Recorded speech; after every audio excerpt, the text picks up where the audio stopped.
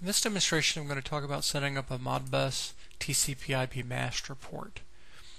The master ports for serial or TCP/IP are very similar, and TCP/IP master is the most used MODBUS port, so we'll use that one in this example.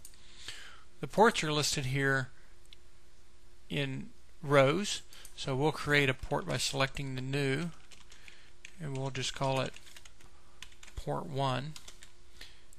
If we wanted another port, we would say, for example, port 2, and it would be listed here. You can have any number of ports here, any number of connections to external devices. Or you could actually have one, because it's TCP/IP, you could actually have both ports talking to the same device, assuming that device will allow multiple connections. So we'll just delete port 2 because we're not going to use it. Now we'll go to port 1 and select the settings. These are the settings to connect to the external device, and we know the IP address is 64. If it was a dynamic IP address, we could enter a host name and let the lookup mechanism find out the IP address. We know the port number is 502, which is the default MODBUS TCP/IP address, and we know the slave address is 31. So we can select test, and it's going to attempt to read register 400,001. This program uses a 6-digit MODBUS addressing. The external device can use a 5, it doesn't matter. We just use 6 because we allow the full 65,535 addresses. If we went with 5, we can only go to 9,999. We're going to attempt to connect to IP address here at slave address 31, port number 502. The card is going to be using, the network interface card, has this IP address. When we select the test button, if it connects and is successful in reading this register, you'll see these two counters increment. So select test, and we can see that it did connect and it is incrementing, so we are talking to the external device. If we had a secondary port, it would be listed here and the test button would be enabled, but we're not using a secondary. These status registers are optional, and they are used to hold counters or to place the value of these counters in these registers if configured. Read writes are the number of read writes issued, and it increments every time a read or write is issued, and then whenever we get an acknowledgement, this counter increments. Watchdog count is the number of watchdog timeouts, which is based on this timer over here.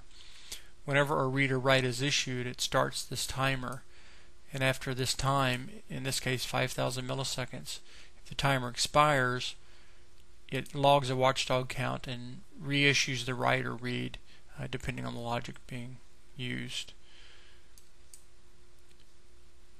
Delay time is the amount of delay between issuing commands, and it's a way to throttle requests to the slave. Some slaves can be overwhelmed by requests because too many devices are accessing them, or they just can't respond fast enough.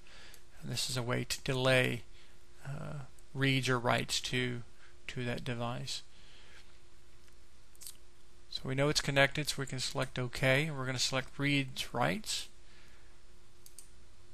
HMIs are point-based or address-based. This program uses blocks. It sends and receives data in blocks of registers because it's MODBUS. In this case, we're wanting to read from the slave device from address 400,001, so we're going to issue a read. Destination is where in the address space of this program do we want to place the data. In this example, we're just going to place it in the same address internally as what we receive it from. You could make this 400,010, for example, and then it would read from 400,001. In this case, we're going to tell it to read 5 words, and it would place the collected data into 400,010, 11, 12, 13, 14. But in this case, we're just going to use the same register. Enabled is a way to disable for testing or for whatever reason reads or writes without having to delete the row. So we're going to want this to be enabled for later use. We can select the test button, and what it will do is we'll attempt to connect to the device configured and read these registers. So we select test. We see down here in the bottom left that read issued is incrementing. And if this wasn't successful, you'd see maybe watchdog timeout or illegal data access or some other error code, and then it would attempt to connect and read again.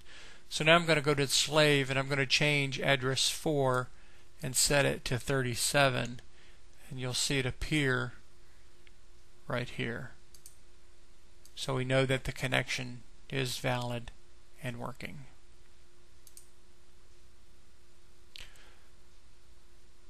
Count is byte for coils and inputs because sometimes a device may only have, for example, 4 inputs.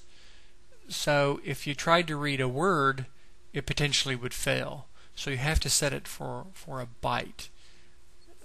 So count is byte for coils and inputs. It only applies to registers that are 0 based or 1 based.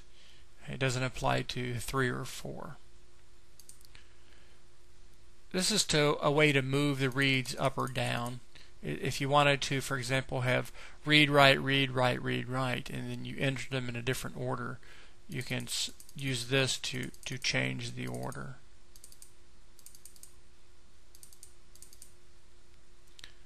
Select OK. You can rename the port here or delete it here.